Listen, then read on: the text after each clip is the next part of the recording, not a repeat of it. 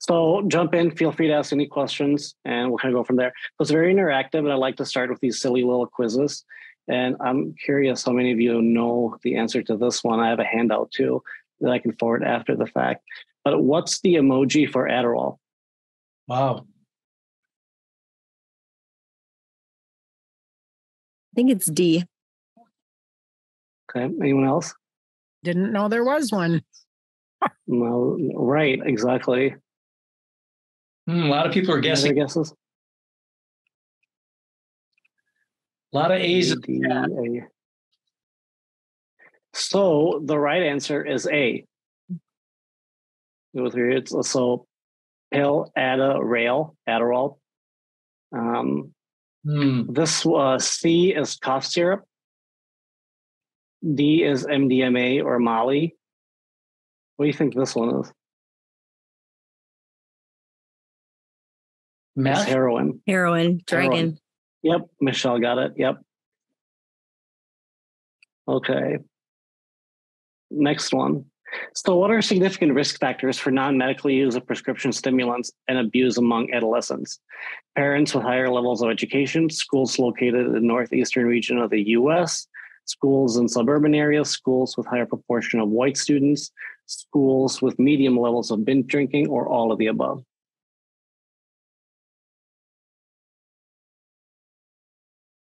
I'd say all risk factors. All of the above. Right. So why is that? Typically, when we look at abuse of prescription stimulants, right, so you have the medical and non-medical use, which most of you are aware of, it's a matter of access. It is much easier to typically access illicit substances than illicit, even though they are controlled under federal law. So McCabe and colleagues, not too long ago, it was actually this year, examined the association between school-level stimulant therapy for attention deficit hyperactivity disorder and prescription stimulant non-medical use, so abuse or misuse. And they looked at data of about 230,000 students across 3,000 high schools in the US. And the abuse ranged from 0 to 25% and dependent on the number of students being prescribed stimulants to treat ADHD, which speaks to the fact that the vast majority of students get prescription medications for their non-medical use and therefore abuse or misuse from their peers. And that applies not only to high school age youth, but also young adults in graduate school, whether that be graduate medical education or traditional PhD programs. I remember doing my postdoctoral fellowship training at the University of Minnesota Medical School and hearing about residents taking stimulants that were not prescribed to them to study for the STEP exams. Demir, when I was in medical school, one of my med school classmates actually, depending on the test, it wasn't all the time with a lot of frequency, but would pop handfuls of Sudafed said that was a big thing when he played college hockey and called it the red Rockets, which is, I know called other things is called that too, but that was very common in my med school class. And think about, when we think about equity and accessibility and equality, what does it speak to that there are certain substances that are more common across the sociodemographic spectrum, right? And what is associated with that? Not too long ago, this year, Ku Pham at the University of Minnesota and several other colleagues and I looked at sociodemographic factors among residents across the university 5 years. And we looked at the underrepresented in medicine factors and sociodemographic characteristics, and found that the strongest predictor of attending and matriculating for medical school are, SES, meaning access to resources, study materials, friends and family who are physicians or in the medical field, and income.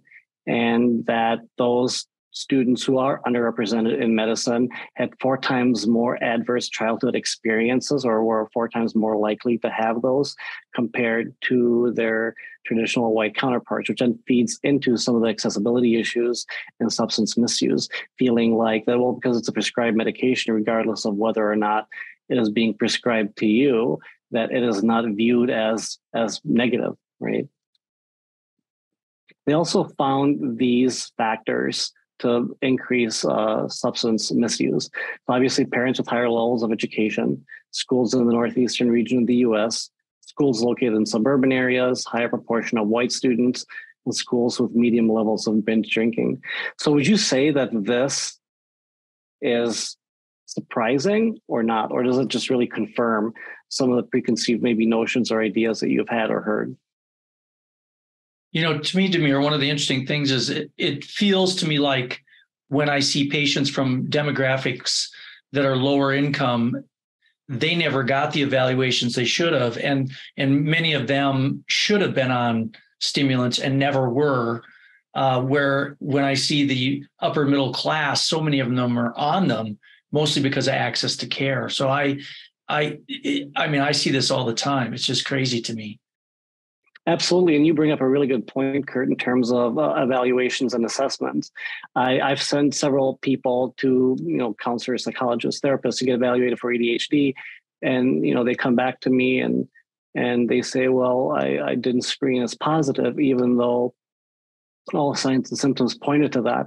But then once I look at what tests and instruments were administered, they were given as an adult the child and adolescent version of an instrument. So you have validity and reliability issues, meaning that someone could not meet the diagnostic criteria for no other reason than the incorrect instrument being used. And if you're unaware of what that means, right, that really cuts across other factors of your life, and you may be self-medicating without being aware. It makes me think of just energy drinks, which have spiked in popularity. And one in particular has been developed by a social media personality. It's called Prime. I don't know if you've seen them at gas stations. They're really bright neon colors. They have between 200 and 300 milligrams of caffeine. How much caffeine is in an average cup of coffee? It varies between 20 and 60.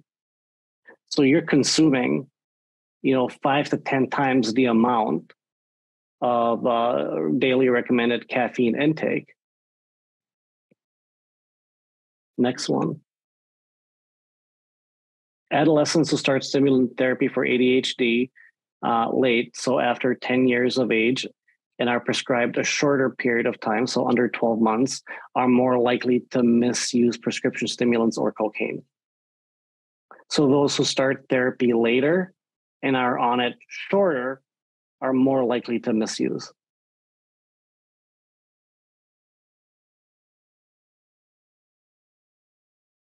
True, false, true, false. A lot of truths there. And think about, over the past 10 years, what you've heard in the mainstream practice, at least I have, is that if you are prescribed stimulants at an earlier age, you're more likely to develop dependence and abuse. It's true. So McCabe and colleagues looked at the age of onset and duration of stimulant therapy and whether they were associated with cocaine, methamphetamine, and prescription stimulant misuse during adolescence. And they looked at multiple socio-demographic factors across 150,000 high schools in the United States. So it's the Monitoring the Futures survey.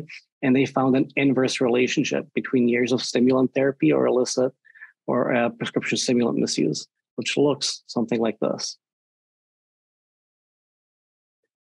The shorter the duration, the more likely you're to abuse. The longer, the less likely. Now, why is that? Or the later? You choose to self-medicate because it worked. Right. And at what point do you reach the threshold of independence? Think about, well, I'm just doing this because it helps me, which may very much be the case, right? And on the other hand, dependence is a factor of biochemical processes and psychological considerations where as much as you want to stop, you can't. Young adults who misuse their own prescription stimulants are less likely to report polysubstance use. True or false?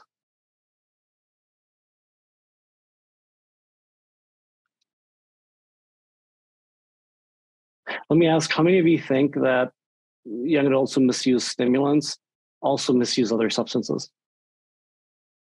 Probably a lot. And I would say they're more likely to not report. So I would say true on this one because they don't think that there's a problem with it. Like there's lack of insight. And I would say, again, going back to my initial thoughts, that while it's prescribed to me, I'm not, misusing it. But if you take more than you should, you're not taking, you're not following recommendations or treatment guidelines. But it's actually false. So Holte and colleagues examined prescription stimulant misuse among 530 undergraduate college students, and they classified sources into 5 different groups. So where people got the medication: peer or dealer, given by a friend, own prescription, lower multiple sources, or any source. And the second group served as a reference point for the statistical analyses. And then students who misused their own prescription were less likely to report polysubstance use, like marijuana and alcohol. But if the same students were more likely to screen positive for mental health problems. So then you'll have students and patients potentially who come into your practice and they say, nope, I don't smoke marijuana. I don't drink. Occasionally I'll take Adderall above and beyond what's recommended. But no, I don't abuse, anything. And at the same time, they'll exhibit symptoms of anxiety, anger, suicidality, irritability.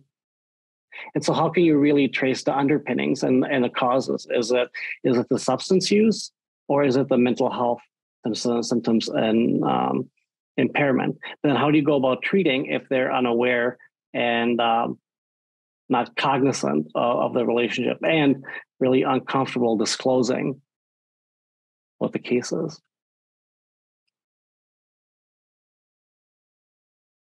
So when we look at stimulants misuse and abuse, we have to look at the really cyclical process and the broad impact on functioning. Not only are there individual health consequences, psychological as well, but also academic and occupational impact, increased risky behaviors, long-term dependence, social and interpersonal impact, and then a broader public health concern. In the previous slide, I mentioned how the vast majority of individuals who misuse prescribed stimulants don't acknowledge or view abusing marijuana as a problem. That's going to only worsen now with marijuana being legalized. So misuse of stimulants like amphetamine or Adderall can lead to cardiovascular problems, neurological disorders, psychiatric disturbances, and a risk of developing broader substance use disorders. How many of you in your practice have encountered patients, clients who have come with a primary substance use disorder that may be like alcohol or methamphetamine, but then after a little more inquiry, it turns out that they're also using and have been prescribed legitimately Adderall or another stimulant? And then how do you tease apart the efficacy or the need for that, right? So someone comes into treatment at the residential level of care and they genuinely have ADHD. They can't focus, they struggle paying attention, they're constantly fidgeting, but they're also dependent on methamphetamines and potentially other substances. And if you don't prescribe the stimulants that they need, they may not be able to pay attention, which creates a cyclical process of withdrawal and protracted recovery. The academic and occupational impact, the misuse of these drugs is often driven by the belief that enhanced focus and cognitive abilities can lead to a false sense of achievement. So, over time, that really impairs your concentration, your memory, and your overall cognitive functioning. Part of that, too, is that it impairs your emotional ability, for lack of better words.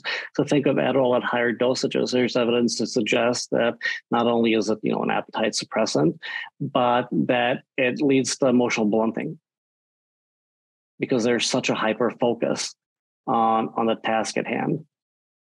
And then increased behaviors that are risky. So youth who misuse stimulants are more prone to experimenting with other substances, engaging in unsafe sex, driving under the influence, and other things. So going back to the cyclical process, right? They are abusing their prescribed medication. Their emotional affect is blunted or decreased. They're hyper-focused. And as a result of all of that, they're more likely to experiment and use other substances, but not acknowledge any of it. Well, long-term dependence. So the continued misuse can lead to tolerance, dependence, and addiction. And so the treatment interventions must be much more comprehensive and potentially impact an individual's long-term health. We know that prescribed stimulants, even when used accordingly and as recommended, can lead to long-term cardiovascular problems because your blood pressure, all the things that you know better than I, can rebalance at a higher level, or your baseline is higher than it would be otherwise. And the reality is we don't know the long-term effects on physical health. What about the social and interpersonal impact? Focus shifts primarily towards obtaining and using the stimulants. So you're avoiding and neglecting personal responsibilities and not engaging in social activities. So take that in addition to just hyper-focus, right? So you're hyper-focused on the task at hand. You may be, high, have a buzz from the substance, but then conversely, you're spending most of your time trying to get more of the medication, whether it be from friends, peers, or your drug dealer. And that impacts or starts to deteriorate your overall social functioning. And, some of this may be basic and silly, but at the same time, it illustrates just the complexities of how medications that are prescribed to treat genuine disorders become quickly misused and fall under the radar of healthcare professions. And so the public health concern is broadly the impact on the system, law enforcement agencies, and educational institutions. By addressing the issue, we can reduce the societal costs and promote healthier communities. And there's also a lot of disparity, as I mentioned earlier. To give you an example, I used to do a lot of forensic evaluations for asylum claims in the United States. And one of the burdens of proof, and I'm not explaining it correctly since I'm not an attorney, are of moral character. So are you a good person? Super broad, all kinds of things wrong with it, but it's still one of the factors. And there's a case often cited in which a foreign-born medical student was using Adderall to study, very much like his peers, but because he wasn't a US citizen yet and he had a pill in his shoe, he was hiding it, he was convicted of possession of a controlled substance, which is a felony, and therefore makes you inadmissible. Right? So what for you and I might lead to a slap on the wrist, don't do it, has serious and significant implications to other people. So I am not confident I'm going to get through all of this, but we'll do the best that we can, or that I can. But 3 objectives: increase awareness and knowledge, enhance screening and assessment, and develop strategies for intervention and prevention. We'll talk about increasing awareness and knowledge, which we have been.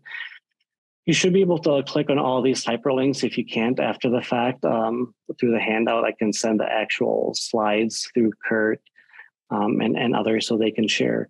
But SAMHSA developed this really nice substance use wheel that codes different chemical compounds and the categories, and this is for amphetamine type stimulants. And they're a broad category that really encompass a large grouping of legal or illegal or illicit substances.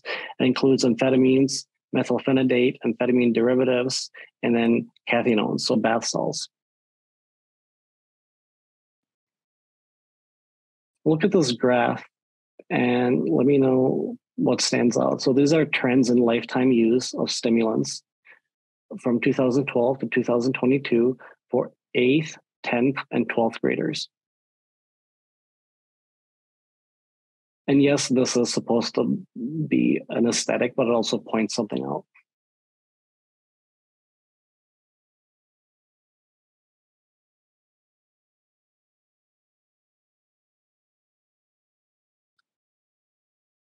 So Gene said COVID. Mm-hmm. So this would be statistically significant enough of a deviation to say it's not due to, or that it's due to contextual factors. So we see a drop for eighth graders. You look at, I can move this here so you can see the most recent 2019 being at 6.6%, and then the following year dropping down to, that's not right, to 4.3% down here. But why did it drop so drastically for eighth graders and not necessarily as much for 10th and 12th graders? How old are youth at each of these ages? Well, the ability to drive. Mm-hmm. Staying home from the pandemic, right? Stimulant shortage. Remember that? There was a shortage in manufacturing of medications. But the other thing that's concerning, or should be, and this is that large study of 350,000 youth, is these are eighth graders. Up until different points, anywhere from 8 to 10% of eighth graders, so 1 in 10, was misusing stimulants. So that would be what an eighth grader is 10, 11, right? So you have a 10, 11-year-old, maybe older. I'm not good at math. Well, I can do statistics, 14. So close enough, right? I can do statistical analyses all day, but I can't count up to 15. You have 14-year-olds abusing stimulants and completely flying under the radar. And so Richard Meach at the University of Michigan, who's one of the permanent authors of the study, wrote that it's conceivable that there was an increase in the need for treatment during the pandemic due to adolescents being under more stress. Another possibility is that sheltering at home during the pandemic may have made any attention issues of adolescents more salient to their parents.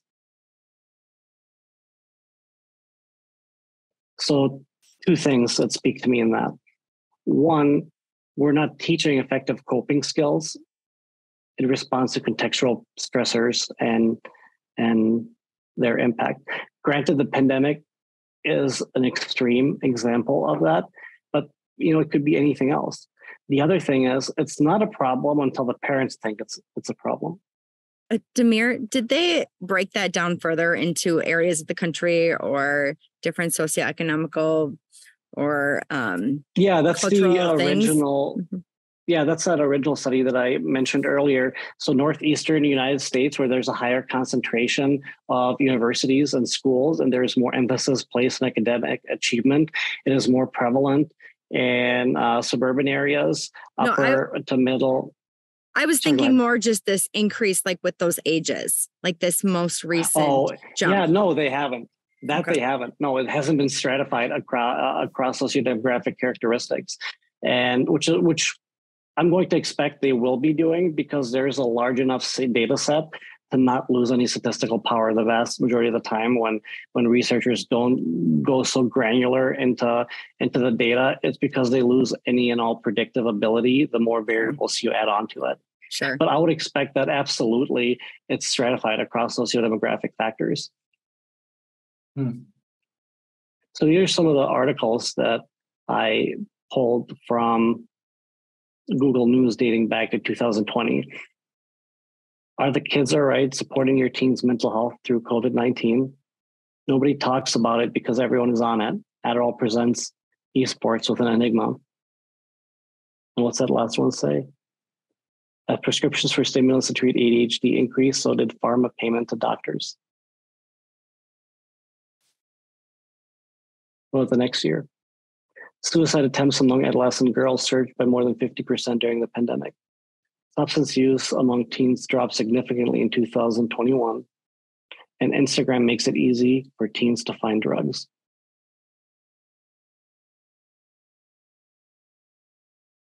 The year after, high school athletes in contact sports more likely to misuse prescription stimulants throughout their 20s, and conversations between teenagers can predict future drug alcohol abuse. Hmm. So this is a 3-year period, right? And we see that how much it dropped here off during the pandemic. That wasn't anywhere in the news. So the dissonance between mainstream media portrayals, and not to speak negatively of the media, but also when issues don't get highlighted long term, they tend to fall out of everyone's mind. And so Dr. Robert Califf of the Food and Drug Administration wrote in May that if only the people that needed these drugs got them, there probably would not be a shortage. There is a large amount of use which is on the margins, and this is why we need better clinical standards. Right? What's appropriate and what's inappropriate use? I'll self-disclose I have ADHD, and you probably could have figured that out in the first 10 minutes of this presentation. But depending on the severity, in the beginning when I was unmedicated and undiagnosed, I would literally spend 4 hours staring at the computer trying to write one paragraph. It would be paralyzing. And so it can have significant impacts, and treating it for such limited or such significant functional impairment is significantly different than it would be, as Kurt, I think you mentioned, right? The average person walking into a primary care clinic and kind of talking about a few different symptoms and getting a 10 milligram prescription of Adderall. So any variable or condition that increases the likelihood of someone developing or experiencing a co-occurring disorder is a risk factor. And so we talk about personal things, so societal factors, and environmental, biological markers that all contribute to the overall vulnerability. And so here we look at risk factors definitions and whether or not they're preeminent or more impactful in adolescence or young adulthood. So early use, engaging in use at a young age, early problem behaviors, rebelliousness, favorable attitude, peer substance use, and genetic predictors are all individual and peer risk factors. Look at family risk factors, problem management or lack thereof, conflict, a favorable attitude towards substance use, and a family history. A favorable attitude doesn't have to be mom and dad use heroin, so it's not a big deal. A favorable attitude is just as much of saying, "Oh, it's Adderall, it's not that big of a deal." And the reason that those perceptions are different really falls across socioeconomic spectrum, right? If somebody is in an upper middle class of that, they're more likely to normalize misuse of a performance enhancing substance. And I mean, just calling it that is drastically different than saying you're popping pills or abusing Adderall. It's a performance enhancer. In school, academic failure, lack of commitment. But as you can see, what makes this really difficult is that these are also some predictive factors of being undiagnosed. These are the only factors, and they're in the community, that are different between young adulthood and adolescence. So media portrayals, more impactful in adolescence, low neighborhood attachment, disorganized community, and low SES. Go back to that graph that I showed you of 8th graders really dipping. Low neighborhood attachment. If you are socially isolated, but more engaged and paying attention to your neighborhood, you're less likely to use. Speaking similarly to high population density, lack of natural surveillance, public spaces, and high crime. So Jernigan and colleagues looked at 12 studies across almost 220 participants for the relationship between alcohol marketing and subsequent use. And they found that the mediator, so a mediator is any factor that increases the strength of a relationship. A mediator influences the direction of that relationship. So the strength of the relationship between exposure to alcohol and use is marketing receptivity, brand recognition, and experiences. So if youth were receptive to marketing, recognized the brand, and had an experience with it, that relationship between exposure and use increased or strengthened. Does that make sense? It's very manipulative in some ways. Byers and colleagues looked at the 17,000 adolescents in the US and Australia at both risk and protective factors for substance use. And, across sociodemographic characters, both samples shared social detachment as a strong risk factor for use. What's social detachment? Feeling disconnected, feeling like you don't belong.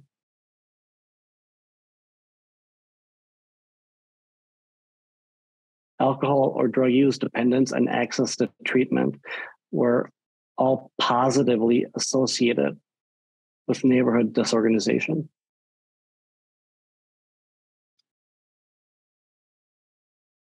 So this was a large study at the Los Angeles Public Schools survey. And interestingly, they looked at the association between substance use, both early and long term, across 3,400 students. And while low parental economic status was associated with substance use, lack of engagement is a stronger predictor.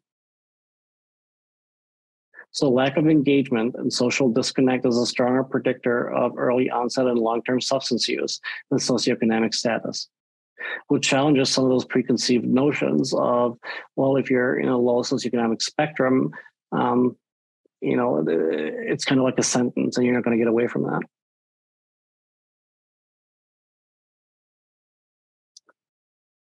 We talk about the physical health effects, but the route of administration actually determines dosage, rapidity, intensity of effects. Adderall can be taken orally, right? What are other ways it can be? Well, it's in there. It can be ingested.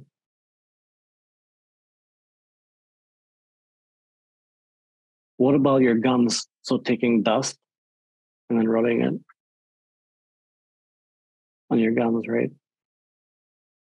Is that quicker in terms of absorption than orally? Yeah, there's no metabolism breakdown. Right. And, most adolescents, as far as I know, don't think about it that way, but they'll try it and whoa, that worked quicker, right?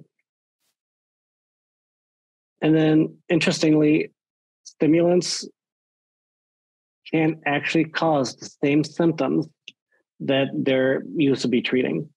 So obviously anxiety, paranoia, restlessness, agitation, and panic attacks. Several years ago, there were a lot of media, covered, particularly in the southern United States and Florida, where police officers and other agents were supposedly exposed to fentanyl through touch, but they weren't dermal patches. They weren't, in the air, and they experienced an overdose. Well, the American Academy of Toxicology and the American Academy of Pharmacy both released a statement saying that the vast majority of those times it was fear-induced anxiety attack rather than absorption through your skin. Unless it's a patch or it's in the air, you handling it isn't likely going to get anywhere. But that speaks to just a significant impact of what you perceive.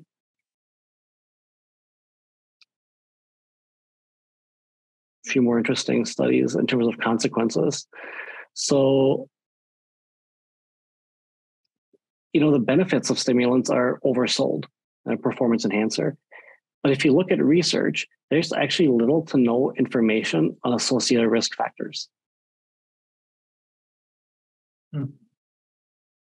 Similarly, Boyd and colleagues in 2006, so it's an older study now, surveyed 1,000 middle and high school students in Michigan on prescription medication misuse of sleeping pills, sedatives, stimulants, opioids. And each motive for use increased the subsequent abuse by 1.8 times. So every time they had a reason, well, I'm doing it to study, that increased your risk of abuse 1.8 times. Well, I'm just going to use it to get past this exam. 1.8 times. It's a compounding effect. Interpersonal functioning. So A submissive communal interpersonal style and a high warmth authoritative parenting style was associated with higher levels of unsociability, anxiety, and internalizing symptoms. Meaning that adolescents with highly responsive authoritative parents are largely protected from substance-related consequences through delayed onset of use. So what does that mean in plain English? Parents who are authoritative and submissive communal, so they give in, but it's a collaborative effort, have children who, if they abuse substances, are more likely to do so at a later age. Why?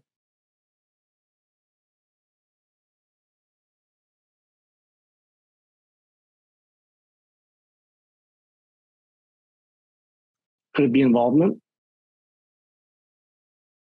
Presence? So the levels of either communion or agency and low levels of parental responsiveness or demandingness placed adolescents at high risk. It just means that neither extreme is really good. So enhanced screening and assessment. And we might actually just might make this through. That's a good question. So Samantha, do you know if people who take stimulants for hypersomnia may also abuse or be at higher risk? Yeah. And the reason for that being, regardless of whether you're being prescribed the substance off label, the underlying chemical reactions and pathways that are created as a result do predispose you to dependence. Mm-hmm. So NIDA launched 2 validated and brief online screening tools for substance use among adolescents. How many of you are aware of this?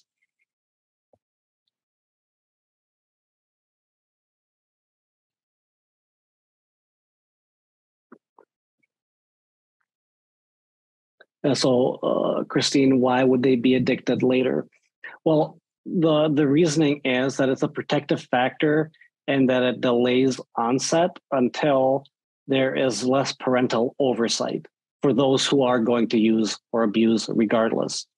But it also deters another subset of the population from using to begin with because there's a higher connectedness and perceived caring. The important consideration is perceived caring, rather than actual. So much of what happens to us as human beings and our personal functioning and intrapersonal abilities is due to perception. So the saying of what you believe is true does apply. So the 2 tools that are they're available for free, you can download them, and links are I'll go through them. The BSTAD and the S2BI. But real quick, we'll talk about validity and reliability in the context of testing, as I mentioned earlier. So validity is accuracy and appropriateness. So does the instrument measure what it's intended to measure? If you're screening for anxiety, are you actually measuring anxiety? Reliability is consistency. So to what degree does the instrument provide consistent findings? If I am, screening positive today, am I going to be positive tomorrow? So the instrument could therefore be reliable, give you consistent findings, but not valid. So it'll, for example, tell you that you don't have anxiety, you're fine, but really you're interested in depression. So the brief screener for tobacco, alcohol, and other drugs includes frequency of use questions for adolescents between 12 and 17 years. And it primarily asks about tobacco, alcohol, and marijuana. But research has shown that given the polysubstance relationship between all of those, it is more likely than not that there's also stimulant misuse or abuse. And that is classified across responses and risk categories. So a 0-day response reports no use. 1 day is the lower risk. And then 2 or more days of alcohol and drug use, or 6 or more days of tobacco use, collectively places individuals into the high risk category. The screening to brief intervention tool, very similar, frequency of use questions, but that adolescents who report use once or twice in the past year are unlikely to meet the criteria for a diagnosis in the mental health diagnostic and the manual. But those who report monthly use will likely meet a criteria. and adolescents who report weekly use will almost always meet a criteria. So this is more of a triage tool, right, to give you just a sense of whether or not it is more likely than not. And that's the ultimate goal, right? You might have a gut feeling, but you're not sure. So Demir, now that you mentioned the whole gut feeling thing, have they ever looked at like that correlation or done any kind of studies on, here we have the screening test, but then if you're in it with your provider, regardless of the type of provider, whether it's a physician or like a therapist or something, and you're perceived as the provider risk, like, are they exhibiting these behaviors? Are they saying these things that would make you raise the red flags? Like, have they studied like how much more accurate are providers' perceptions versus these screening tools? Yeah, so I'll actually talk about that a little bit in the context of motivational interviewing. But something to remember as a provider, regardless of your background, is gut feeling is an oversimplification. But to give you an example, if you're a physician, you go to 4 years undergrad, right? 4 years medical school, and if you're doing residency and fellowship, between 2 and 4 years. So you can make a decision pretty quickly in a couple of minutes. If we were to make the argument that time is money, well, a 2-minute decision shouldn't pay that much. But the reason you're able to make a decision so quickly is because of the years of training that you've had, right? And so I'll talk about that in a bit. But the physical and mental health effects, you need to look at appetite, weight loss, sleep disturbances, cardiovascular issues, neurological complications, and evaluate the impact on the individual's functioning. And that is, more so, yes, a gut feeling, but also something observable. And then frequency and duration, determine the frequency and duration of the abuse, evaluate whether it's isolated, occasional, or persistent. Separating substance use from underlying mental health conditions, of course, that's difficult. But chronic and frequent use has more often than not, and I know that's a poor answer, underlying causes induced by mental health functioning or dysfunctioning. And then how is it impacting relationships, extracurricular activities, social functioning? If you look at a 15-year-old, we all have a general idea of what a 15-year-old would be like or should be like. Right? How much are they deviating from that? And then risky behaviors and consequences, legal, educational, or social. And of course, treatment history, interventions, and withdrawal or dependency. But the reason, and there are a few studies that have looked at provider perception and actual diagnostic matching, following the fact. And there was a high correlation, I think the 80th percentile of accuracy and coming close within the actual diagnostic criteria without additional information, just based on the initial overview or the glance, which is why both of those screening tools by the NIDA are using a broad spectrum of identification. Yes or no questions along a short period of time for 3 substances that have been shown to be associated with polysubstance use. These are some strategies. You probably all have heard of motivational interviewing, but I want to talk a little bit differently about it. So again, MI is a directive and person-centered interview style aimed at eliciting behavioral change. You're evaluating and resolving ambivalence, elicit, provide, elicit. However, in the past few years, MI has become the new, I hate calling it this, but the new sexy thing to do, right? Just like trauma was not too long ago.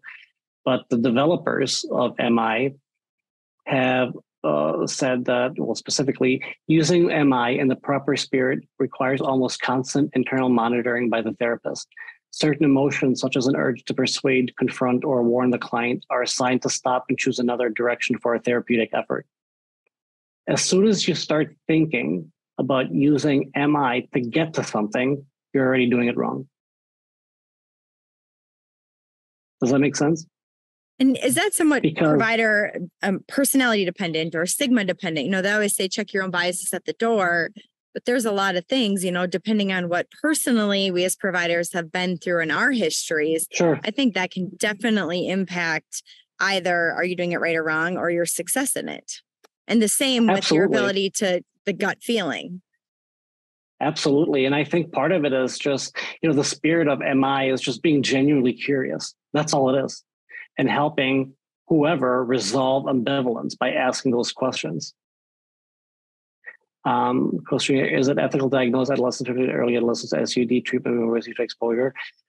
So, according to all diagnostic criteria, you're unable and it's therefore unethical to diagnose an underlying mental health condition typically for 3 weeks or beyond following medically monitored detox, because symptoms of any one substance can mimic mental health symptoms.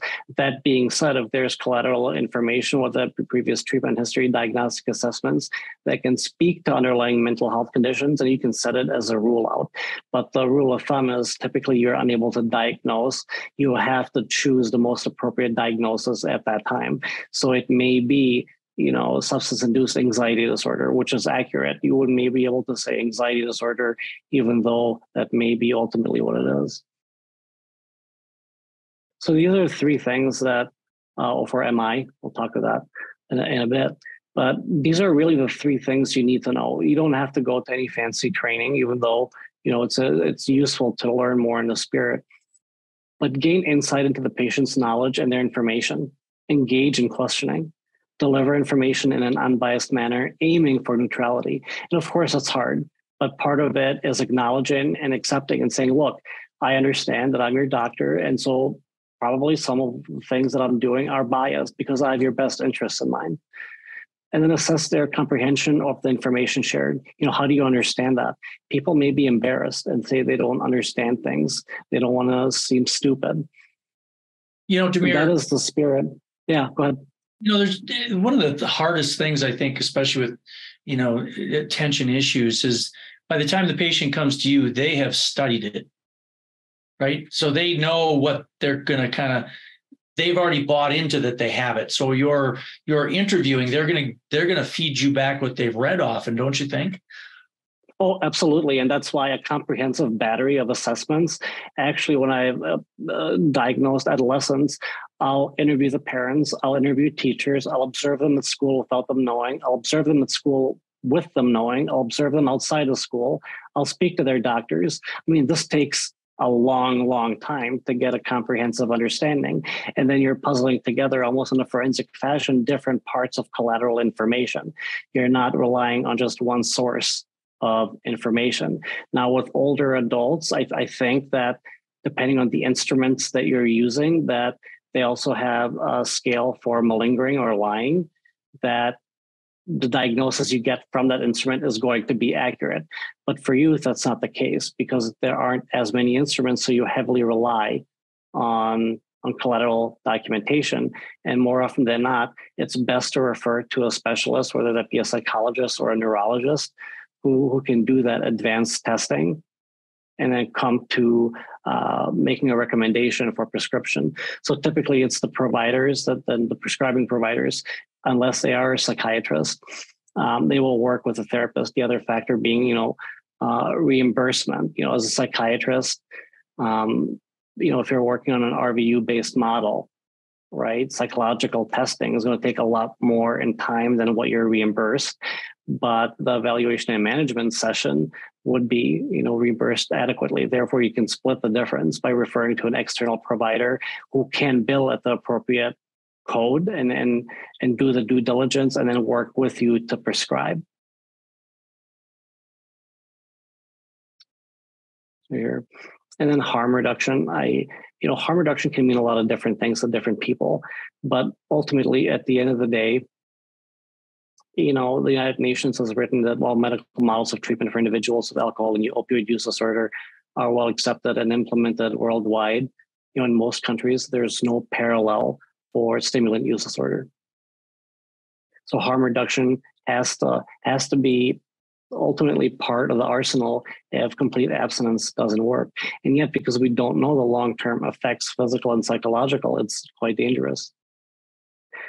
Here's the other thing too, being an opioid overdose, youth who use stimulants are more likely to unintentionally overdose on opioids, and they should be counseled accordingly. And one of the public policy recommendations for harm reduction is to offer fentanyl test strips to decrease the risk, and naloxone. Medication options for stimulant use disorder are very limited, but even within those are largely ineffective. And the most effective intervention supports contingency management. So positive reinforcement to encourage desired behaviors. So if abusing prescription stimulants as a performance enhancer is the motivation, one of those factors is positive reinforcement and wanting to achieve and wanting to do well. So it's modeling the positive reinforcement from a different perspective. And then utilizing positive enforcement with tangible goods for younger children, clearly defining treatment goals, and then monitoring and verification, right? Trust but verify. Immediate rewards, and that's the thing, especially if there's some legitimate, undiagnosed neurocognitive disorder like ADHD, there's going to be impulsiveness and a need for immediate reward. But even people who are coming off of the prescription stimulants are going to exhibit some symptoms very much aligned with the actual disorder, even if they don't have it. At the end of the day, and again, this sounds silly, but being non-judgmental, building trust, and creating an open environment, being accommodating for follow-up appointments, that all is important to long-term recovery and sustained recovery. And then understanding motivation. Motivation is perhaps among the single most or strongest predictors of stimulant misuse and abuse. As we talked about or I mentioned, that every factor or reason for using increases the likelihood for abuse and dependence 1.8 times. So I'll stop sharing my screen with that. One of the questions that I think is asked frequently is, when do you stop stimulants, at what age or in what situation? When we look at opioids, for instance, like, does the patient have functional improvement, right, with these medications? And I see people all the time, and I'm seeing somebody on Tuesday who's in her late 60s still on Adderall, right? Is there a point where they don't need stimulants and we should be trying to, stop that if they're not working, they're not in school, they're, they can function. Right. What's your thoughts on that? Well, I think part of it is how we define functioning. Yep. Right. Do I need to take my Adderall? Probably not. Right. I think one of the best examples I can give for lack of dependence for me is that there have been multiple times where I'm just way too lazy to get the prescription filled, or I just forget about it, and then I'll go a month without it. Right. And I take an inadvertent month-long holiday to reset myself. But that's also very different than people who are unwilling or unable, and they don't know why they're taking it. Taking it for your job and having specific cues is drastically different than saying, well, I've just taken it for the past 15 years. Well, and then I'm sorry. No, go ahead. I would just say, like, whether or not they, maybe do you outgrow it or whatever, but psychologically, there is that psychological component. And if you think, well, I can't do my job if I don't have it, whether you could or not. And to me, that's that harm reduction model. Yeah. Especially if we're not doing refills early, there's no other concerns. And if they're taking 3 this day and none this day, does that count as inappropriate use and a reason to taper or not? I think there's a lot of gray in there, but ultimately, I guess the way that I look at it is that harm reduction model. Absolutely. And another good point is, Nada said here that, and then the other consequences of stopping, right? So typically stimulants are appetite suppressants, and then you'll have people who don't want to get off them because they're going to gain a tremendous amount of weight. But then, I've also heard, for better or for worse, stimulants being used off-label for weight loss. But then we're buying into societal expectations and normalizing something with significant health, negative health outcomes that we don't fully understand. So at the beginning, you gave data with the ADHD meds and starting later, like the 10, and then more likely to misuse if they were initiated later. I was always under in relation to like cocaine and other substances, Right. kind of what I learned early on was that if you actually treat a person who needs the meds, it actually decreases their chance of like meth use disorder later in life. Does that still hold? Or is it still like risky either way? So two different answers. And you're right. I actually thought about that after I looked at the research. And part of it is that research tends to flip-flop depending on, the pendulum. By the time that you read a study, it's anywhere from 6 months to 3 years old already. So the study that we just published in the Journal of Graduate Medical Education on the underrepresented in medicine, we started that 5 years ago. And it just got published, with the data collection and whatnot. So on one hand, yes, it does, that holds because you're prescribing. But the reason it holds, the argument goes, is that, well, you're delivering the substance in a different way. So therefore, they're not resorting to other substances or methods. And at the same time, if somebody doesn't have, the disorder, right, they're less likely to be abusing it. There is a subset of that population, but part of it isn't just prescribe and forget. It's ongoing evaluation and engagement, and being able to say, hey, I want you to take a UDS randomly to see whether or not it's in your system. And a lot of times they'll do that to see that they're not being sold or whatnot. But looking at the monitoring data, how often are people failing it? What are the patterns? Is it consistent? Is it erratic? So it's yes to both, but I'm also not sure what's going to change in the next 5 years. The reality is that there isn't an impetus to study prescription stimulant misuse, because the truth is it's also a very profitable market. So to piggyback on that, sorry, Kurt, is patients who have a history of stimulant use disorder, meth use disorder, your thoughts on then treating them with the stimulants when they're in recovery? Because this is kind of one of those debatable things, even in our world. Like personally, I'll do it if they're out, working in whatever. I might monitor, give week-long prescriptions, at least initially. But what are your thoughts on that? That was my question. Kurt, I'm curious what you think too. Yeah, and let me just say one thing before you kind of answer her question. It's like I saw a study years ago that showed that people who had a stimulant use disorder who were appropriately placed on stimulants because they had issues actually were more likely to have a job, a car, and a house because they needed it. And so I'm on Heather's team on that one. I have quite a few, and we just monitor them very closely. But your thoughts? I agree. And so I've seen it go different ways. When I was at the Hazel and Betty Ford Foundation, we had a policy, and that's changed and evolved to provider discretion, meaning that if somebody genuinely has that underlying neurocognitive disorder, without being medicated, they're going to suffer. I mean, There's no better way to put it. They're going to suffer, and it's not going to feel good, and forget the implications of trying to pay attention and learn coping skills when you're running 150 miles in your head, right? And that's a risk that you have to take and trust that gut feeling and the perception and the monitoring. So it can be done, and it can be done really, really well. Now, who's to say that there isn't a group of people that's going to take advantage of it? And at the same time, in the 3 years of working residential, each time when I encountered someone asking for stimulants, it was pretty clear when they were abusing it and not wanting it to medicate some underlying mental health disorder. There isn't documentation. A physician isn't closely involved, right? And there isn't an ongoing conversation. And a handful of times when I've seen over the years people not prescribed when they should have been, they relapsed.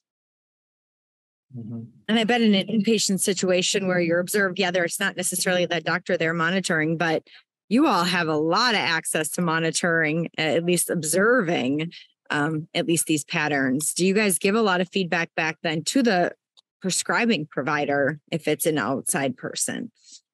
Oh, absolutely. And we encouraged, even where I'm at now, encourage collaboration and discussion and partnership, right? You may not know everything other than what the person's telling you. And look, with Google and Chat GDP, I can go right now and type in what are the symptoms of ADHD. Yes, it's going to tell me I'm not a physician and you shouldn't be asking me these questions, but somebody can memorize it and rattle that off, right? It happens in primary care clinics, let alone in residential treatment centers. But the truth is people can only maintain that for so long. And that's why that ongoing communication and collaboration is so important. Because I get it as a prescriber of a controlled substance, you may be hesitant of, doing something that can have a negative adverse outcome and then having to answer to whatever federal agency for doing so, especially with laws coming down so hard now. Yeah. Heather, I suspect we're a bit over time. Yeah, probably. I do have one kind of follow-up question, if that's okay. It's more with the cannabis legalization and your thoughts on how that's going to impact then stimulant, whether it's prescribed and or illicit misuse. Yeah. I mean, we had someone from Colorado on, but I would just like to kind of hear your thoughts, having worked in inpatient settings with adolescents. Yeah, I think it's going to have a negative impact. The reason being that it's going to be even more socially stigmatized. When we look at the existing research for other substances, whenever something is normalized and socially accepted for good or for bad, it increases the propensity of abuse. So, does that mean that, I don't smoke marijuana? Does that mean that all of a sudden I'm going to go and start smoking? No, but that's not the issue. It's that it increases the peer pressure and the vulnerability factors of other dimensions on that youth who can't think to begin with, right? If you can just walk in. But long term, it's not going to be a positive outcome because it's normalized. And in all the different states, when, Nevada is a big case study for that, actually, where they talked about how we're going to use the tax revenue and pour them into the schools for marijuana. Guess what didn't happen? Right? That money wasn't, the tax revenue of marijuana wasn't funneled into the public education system. So therefore, you weren't curbing any of the potential deleterious effects of substance misuse. But from everything that I've seen with cannabis being a depressant in many ways and a stimulant being also a stimulant, you're going to see youth much more likely resorting to external mechanisms and substances to control what they should be doing internally. Now combine that with a social isolation of the pandemic and then decreases in overall intelligence. There was a recent study that found that 12th graders now post-pandemic have a similar intelligence quotient or IQ as 8th graders pre-pandemic. That's amazing. That's bad. It's so sad. So over the next 5 years, we're going to see really the effects of this when the research catches up. Wow. So I'm glad my oldest is only in 7th grade now. I think that's the scariest thing you've said. That's, yeah, because that's our future providers and professionals, society. Right. Absolutely. And we don't think about it. I mean, it's not a problem until it's a problem. And in many ways, that's great. I tell that to people who are anxious. It's not a problem until it's a problem. And at the same time, you're just pushing it away to a different group of people to deal with. Right. Yeah. Well, wow, Demir, that was great talk. We really appreciate you spending your time and your expertise with our group. It was a beautiful group today. I had over 100 people, which is, I don't think awesome. So anything else? Thank you both. No, just thank you so much and your team for joining. And yeah, thank you everybody for logging in. This was fantastic. We will get obviously this recording will be posted